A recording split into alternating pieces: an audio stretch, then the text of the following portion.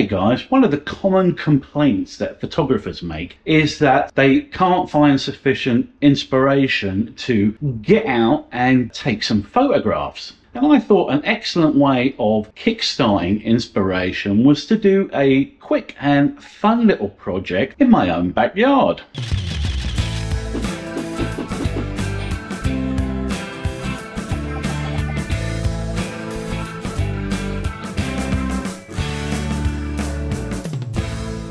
In a flash of inspiration, the idea that I came up with was to produce some high quality photographic desktop wallpapers. And I'm going to shoot 10 images hopefully in my back garden and my front garden, and I'm going to try and do it all within the next sort of hour or so. I've also decided to shoot all of it using just a single lens. I'm going to do it all with my nifty 50, my 50mm prime on my Fujifilm X-T4 camera. So I've got 10 images to find. I've already got a few ideas. Let's see how we do. Now, we're lucky enough to have some very good looking plants in the old backyard here, and I think they're going to serve us quite well in terms of kind of structure and pattern and the kind of things that will hopefully look good on a desktop.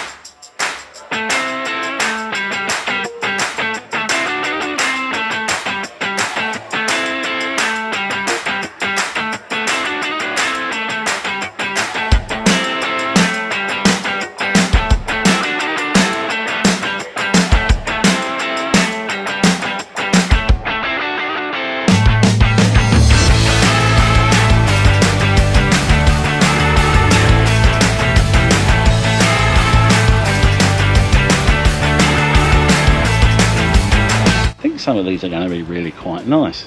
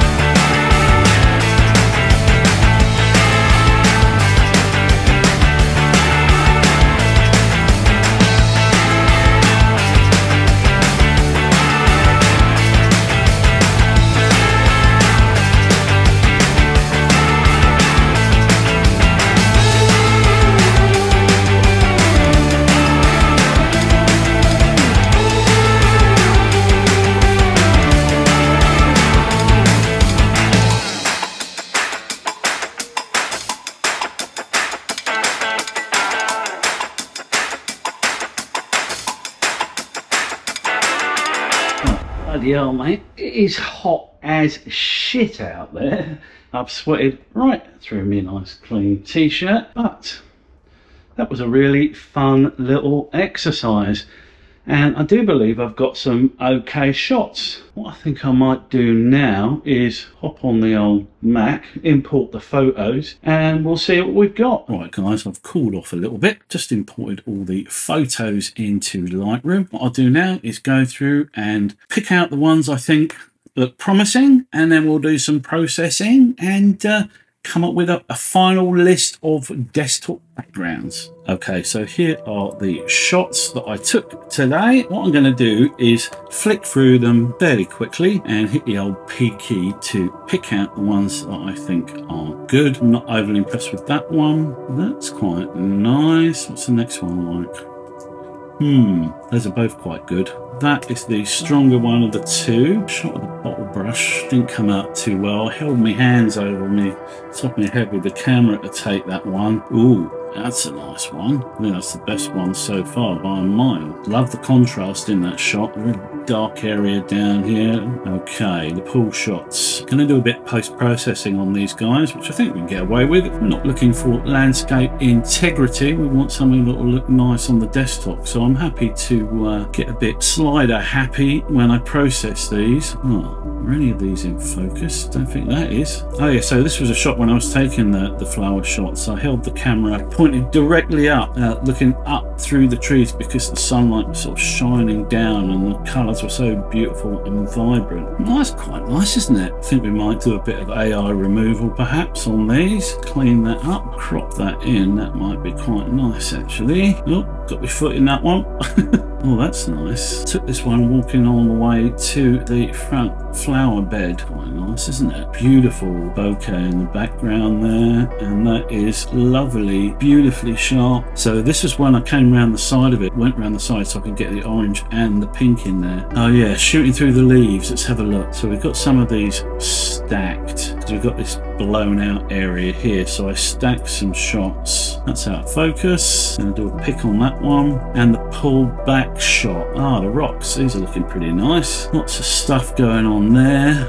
A bit closer, that is out of focus. That one's also out of focus. That one isn't. That's better. Oh yeah, it's just when I've got the white stone and put it in. Oh, that's come out quite nice actually. Mr. Snail, he's come out real nice in that one. Okay, so those are the picks. Now let's get the shortlist up on screen. Well, I met my quota. How many did I end up with there? 21. I was trying to get 10, so we'll probably weed some of these out still, take the list down further, but let's do some processing on these. I did it, guys. I got down to my final shots. In the end, I ended up with 14 images. I couldn't cut the final 4. I just couldn't let them go. So what I'm going to do now is hop onto the computer again. I'm going to show you the final shots. I'm going to quickly go through the basic processing that I did on those shots, and after all this you'll even be able to download this pack of wallpapers. I'm going to stick a link in the video description for this video, and you can download me 14 shots, stick them on your desktop, and I encourage you to do the same and share your wallpapers with me. Do your own backyard wallpaper pack, and let's see if we can get something going here. Let's get on to the Mac and I'll explain what I did. So here is shot 1, which was the big plant I shot just over the fence. Then we've done a little bit of light processing on here. I've cranked the texture right up and dropped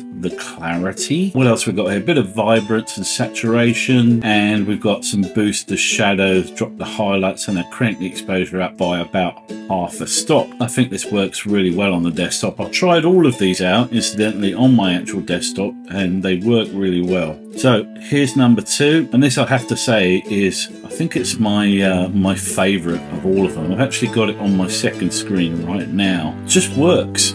It's just really nice. Didn't do a lot of processing to this at all, I don't think. Yeah, just the texture cranked up a little bit, clarity.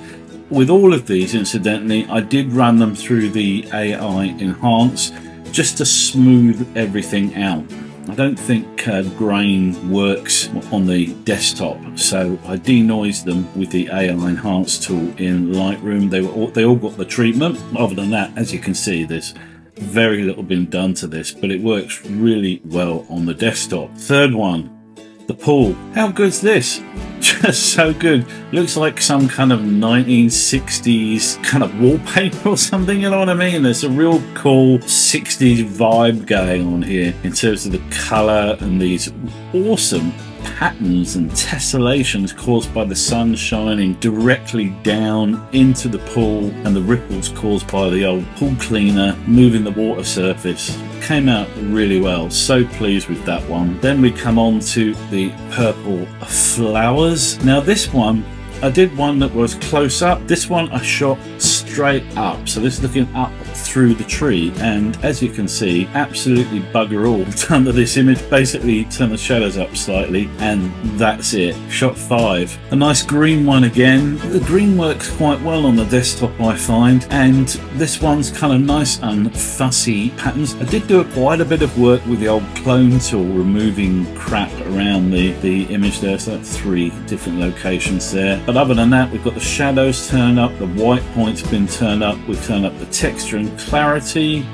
and not much else. So that's number 5. Number 6 was an alternate to this one, and I just couldn't decide between them, so I put them both in. Sue me. So this was the second one, and I just really loved the textures on this. All right, kind of a couple of industrial ones. These are the wooden deck behind the house. I used the transform tool on this one just to get it all nice and straight. I used the guided option, drag lines down so that it's completely geometrically correct. You've got these nice lines straight up and down, and did the same with this one. And also I think I stuck a color tint on this one. Let's look in the color mixer. Yeah, I did. So I selected the color, and I just gave it this kind of mauve tint in the color mixer, just shifted the hue slightly and bumped up the saturation for no other reason than I like it.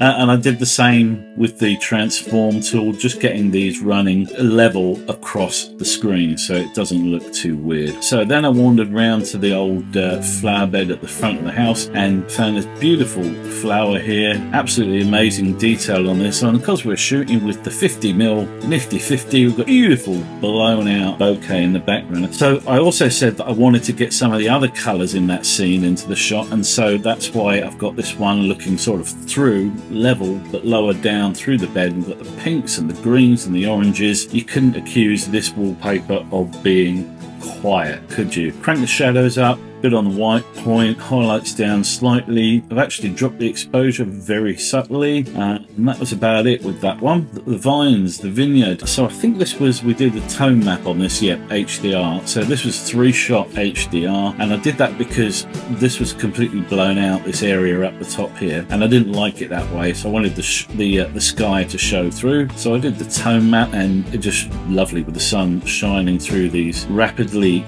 bronzing leaves as we come into the autumn here in New South Wales. Now I was round to the front garden, and this was a shot that actually inspired this whole thing, because I was sat in the front garden taking a minute looking at the hedge, and I was thinking that would make a really nice desktop wallpaper with the leaves and the white flowers in there. So this was the one I chose. I took all sorts of different combinations of shot, but this is the one that worked best for me. Just got the little flowers picked out occasionally in a nice beautiful sea of green. Lots of little details that you can pick out all over the place on that one. Then I was back round to the back garden again, and here's my shot of the rock. So this is the rock that I picked out because I wanted to make it look a little bit more interesting, and because this is just for a desktop wallpaper, you can go a bit crazy with the old post-processing, and I was certainly not shy with the sliders, so I cranked the texture all the way up to 95. Clarity is about halfway, and even stuck a bit of dehaze on there just to really kind of crank up the contrast and get this kind of gritty sort of image. And that brings us to the last one, the 14th shot, which was the snail sat in the old plant there, having troughed his way through all of this leaf. He's had a bit to eat and he's taken a bit of rest. He's taken his ease on the top of the plant here. So guys, that is my 14 shots. It should be 10. I could probably wilt this down, get rid of one of the wooden ones maybe, and another one of the vine ones, get it down to 10. I was being particularly pedantic, but I thought, sod it, I like 14 of them, so we'll put them in. Anyway, this was a really fun little challenge, and I suggest you give it a go yourself. Just give yourself an hour, choose one lens from your collection, and just see what you can shoot in the backyard. It's just a bit of fun, just finding some cool stuff that you might want to stick on your computer monitor as your desktop wallpaper. All right guys, I do hope you did enjoy this little video. If you did, please give it a like. Remember to subscribe to my channel as well for more content like this, and I will see you the next time. Ta-ta.